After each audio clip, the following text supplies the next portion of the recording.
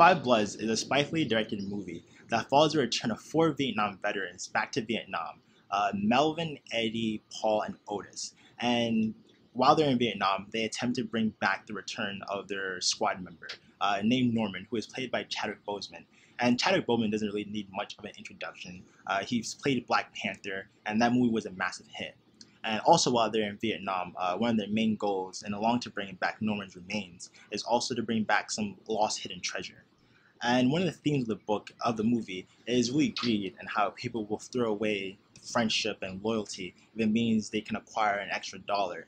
And there's even a scene where the character Eddie is holding up a golden nugget, and he's pointing to it, and he says, "My mother always told me that money is the root of all evil."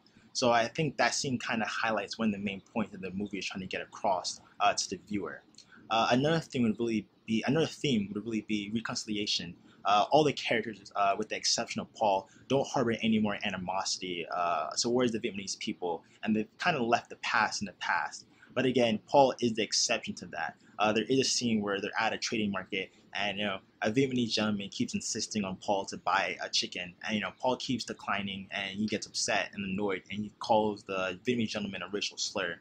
And the gentleman obviously takes offense, and he starts telling Paul that you killed my brother, my sister, my father, my entire family. And Paul says, "No, that's not true. You don't know what happened." Obviously referencing his time back in Vietnam, when he was a American soldier, and we all know the atrocities that took place on both sides of the war. So the movie is really just trying to show that even though wars end, that deep-seated animosity kind of still lingers. It doesn't disappear with the signing of a single peace treaty. And some things I liked about the film is the fact that it is up to date with current events and is also rich in Black history. The opiate epidemic is referenced. Reparations for slavery is also referenced. Donald Trump's election is also referenced. The Black Lives Matters movement is also referenced. And so it's very up to date with current events. And again, the movie is rich in Black history. The first 10 minutes or so is really just an intro.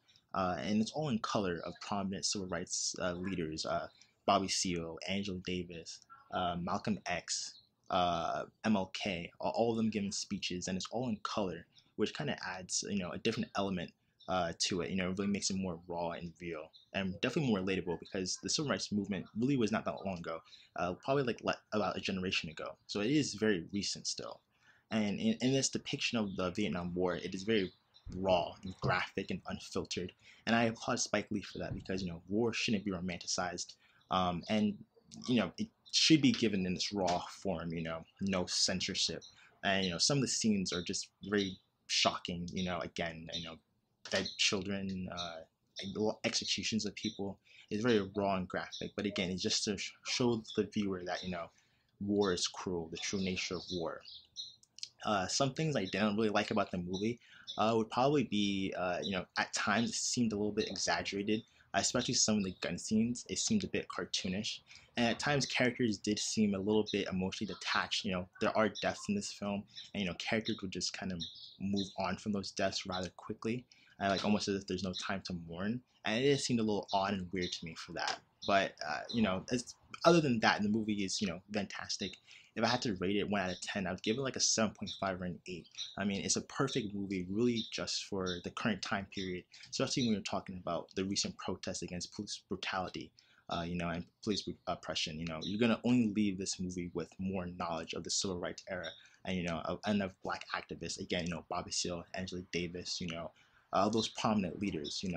And a fact that I learned from this movie is that the Boston Massacre, the first person who threw like a brick at the British soldiers was a Black man. So again, you're only going to leave this movie with more knowledge, and it definitely fits the current time period. When we're talking about the Black Lives Matters movement, perfect film for this current climate. And yeah, the movie also is on Netflix, so it's perfectly accessible, and I think it's trending right now too. So I see this film definitely getting some awards in the future.